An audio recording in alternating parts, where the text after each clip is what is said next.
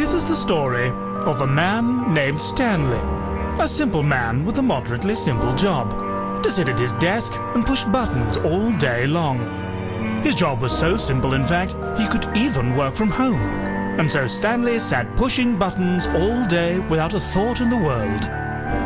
Until one day, his buttons stopped working. How could this be? How would he do his job? Stanley had to fix this. Stanley stepped out of his office through the door. Took the stairway up to check the second floor. To the right, Stanley kept his storage. That was where his instincts led. But instead of right, he set his sights on the room to the left instead.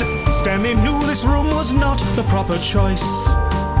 But he sat down and ignored his inner voice. This whole story thing was something Stanley couldn't comprehend. Let's start over and find a proper end. Stanley's buttons had blah blah blah. You know how this goes. Stanley had to fix this. Stanley took the right-hand door. No, Stanley, right. It appeared that Stanley wasn't very bright.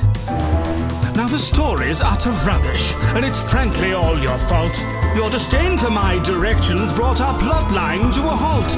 Let me see if I can get us back on course. Oh dear, now how'd we find ourselves outdoors?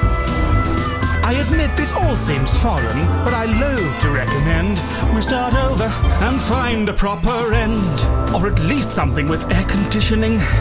Hang on, Stanley, I have an idea. Let's try something different. This should make our story shine the Stanley Parable Adventure line. Now the plot is much more clear. Why did it lead us into here? That's not right. Surely not. Is this much closer to the plot? How's it worse with every turn? Oh, isn't this a lovely fern? Well, isn't it? No, I suppose it isn't. My standards are just becoming painfully low. Stanley took the... Hold on, Stanley has disappeared. Stanley slept through his alarm, just as I feared. Well, our story doesn't need him. What did Stanley ever do? We'll find him a replacement, like you.